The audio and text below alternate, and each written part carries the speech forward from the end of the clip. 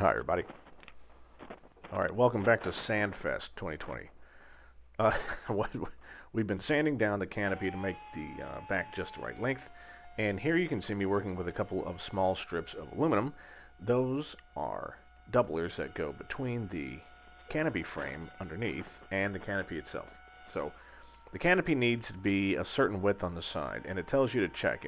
Pull your calipers out and check the width of the canopy at the bottom. If it's under this certain length, add a spacer. Well, it was under a certain length, so I added a spacer. And that's what those two little strips you just saw me doing. The only problem with those is keeping them in place, right? Because what's going to happen is you need to have those in place. You're going to cleco the outer piece onto the canopy, as you can see me having cleek it on there, and then we're going to be drilling holes through that, right? And you need that spacer to be in place. So my recommendation is to hang it with little strips of painter's tape. That's what I did. Doesn't add really any width to it. And it seems to hold it in place pretty well. So, okay, the preemptive sanding is done. So we're happy with the sanding. We're happy with the spacing everywhere. The next thing is we're going to put basically a ratchet strap across it, right? So normally this is when you would hang some weights off of the front corners, right? So, add the 10 pounds of weight. You can add 10 pounds and you hang it off a specific spot, and that's all well and good. The problem with it is I have this ratchet strap and it tells me that I can use a ratchet strap, so I'd rather use it. Because it's either hang two 10-pound bags off of it, off the corners, and a 5-pound bag off the center, or ratchet strap.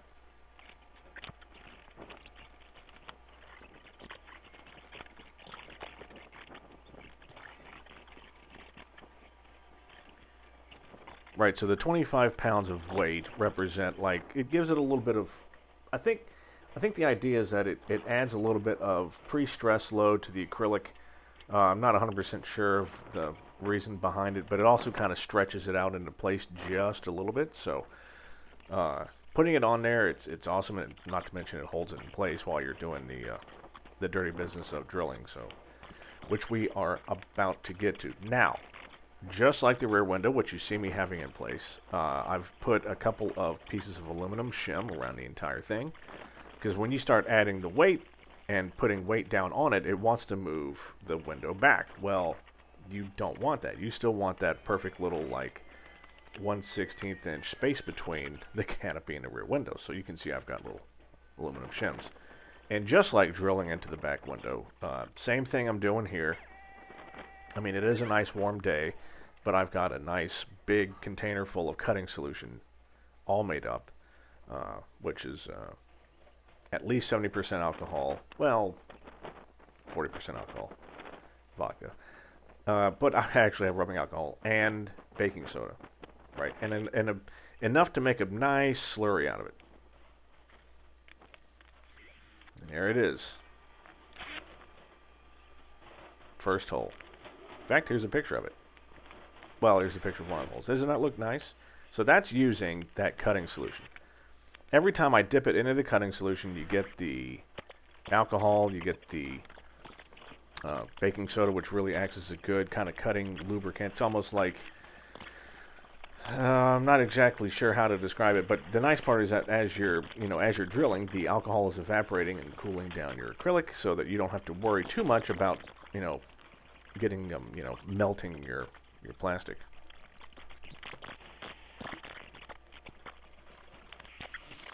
And then once you've got the first one in, what you do is you're going to do this, you're going to do all the clecoing in like 5 phases, right? And every time that you finish a phase, you take it off and make sure that everything is good, and then you put it all back in. Of course, also what I do is I like to go and, deburr the holes.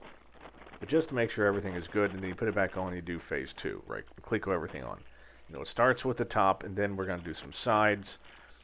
Just like kind of, when you cleco or rivet on something that's a large sheet and you want to go from the center out, same exact thing.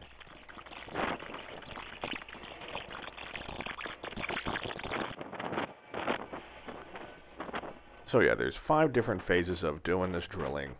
They're all easy, right? Just remember the most important thing is when you start drilling to be directly over the hole that you're drilling into. As you start to go off to the side, that parallax starts to get you, and you never know where you're actually drilling. That would be bad, very bad. So, yeah, just gonna keep drilling away. And like I said, between every section, you take it off, you check, make sure everything's good, you ratchet everything back in. Plus, you also reclamp on the canopy frame to the roll bar. Forgot about that. You also reclamp that on every time. So, everyone have a good weekend. I'm taking the weekend off. I'm not working on the plane at all. I'm going up to Marin, the planet Marin, where I'm going to be getting shit-faced, right? No, I'm not going to winery. We're actually just going to go house sit for my wife's aunt, which is really cool. I just want to go somewhere else and read a book. I'm sick and tired of being at home.